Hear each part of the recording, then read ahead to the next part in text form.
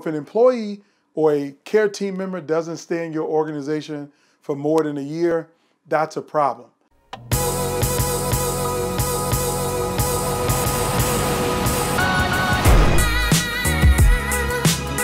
Hey, I want to talk to you about something that's really important to your entire career as a leader in an organization.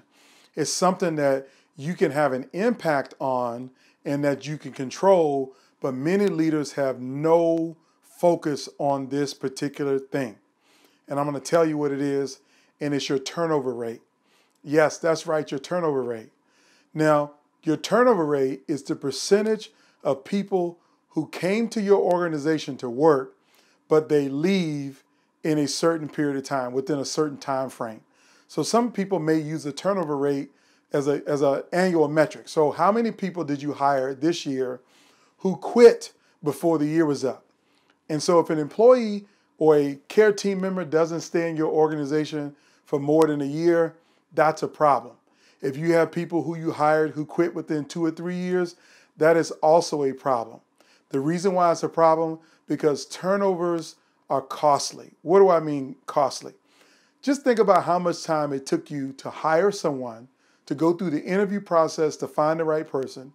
You hire them, you get them into orientation, and they have to go through orientation and training for 6 or 8 weeks before you can put them in a position to do their jobs. And then they stay only another 9 months and then they quit. And you got to do it all over again. Turnover rate is incredibly costly for an organization. As a matter of fact, any organization that is rated low on Glassdoor or Best Places to Work, any organization that doesn't make any good lists is because they got high turnover rates, because people come there to work, but then they quit in a short period of time. You don't want that to be your organization or anybody that falls under your leadership. So you got to do a better job of focusing on the turnover rate. You got to lower your turnover rate. And here are a couple things you can do to lower your turnover rate. The first thing you can do is you got to hire better. And what do I mean hire better? You got to be slow to hire and quick to fire.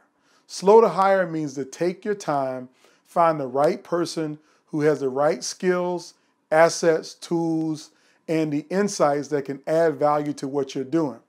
And then when you hire them, you got to make sure you train them right, because one of the reasons that employees get frustrated and they quit is because they weren't equipped with the tools, information, and the resources to be successful, that they're having to figure it out on their own, or they're being trained by a coworker who just started 2 weeks before them.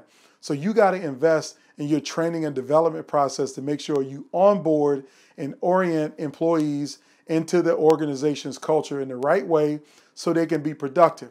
A second thing you can do as a part of the whole hiring and training process is you got to make sure that they're a good fit for your culture, or that they add to your culture. Now, when I say good fit, I'm not necessarily talking about like a pair of jeans or a pair of shoes. I'm saying is this person should be adding something that you don't currently have in your organization, or that you need more of in your organization.